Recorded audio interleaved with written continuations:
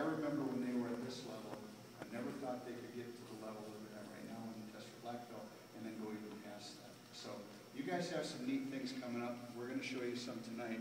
But again, as you sit there, I'd like you to close your eyes for a minute. So you guys close your eyes and join me on a journey.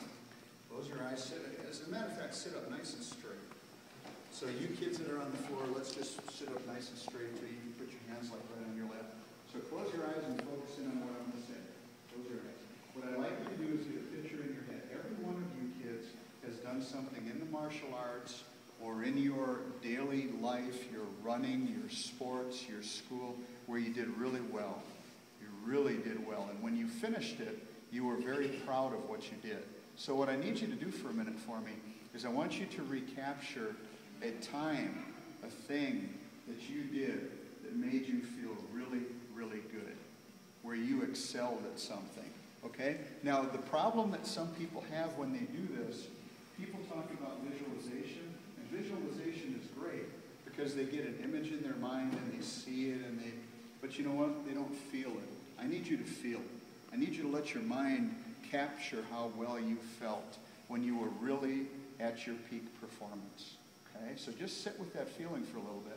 Because if you do this occasionally, kids, if you spend every day just a little bit of time thinking about something that made you feel really great, okay? I'll give you an example as you're thinking about your thing.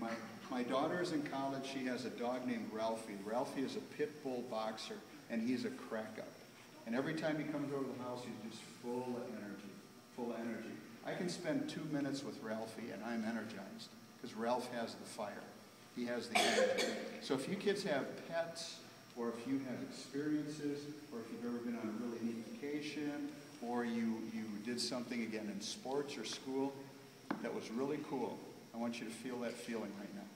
Just feel the feeling. Just sit there and let that come into your body. Wrap your head around it. You know, as you're doing that, see, what you're experiencing right now should be bringing some kind of emotion, some kind of passion to you.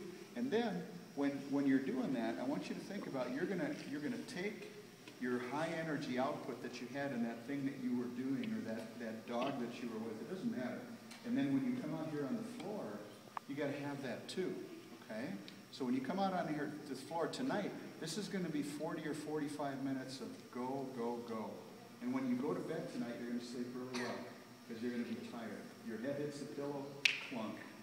Done. My wife laughs at me sometimes because we'll have people over. You can open your eyes now. My wife laughs at me because we'll have people over the house, and sometimes we sit on the floor if we're done with dinner or whatever, and she'll say, watch, if he lays down, he's done. Because as soon as I hit the floor, party's over. Because I'm tired. See, when you guys hit the bed tonight, tired. Lights out. So, come on out here.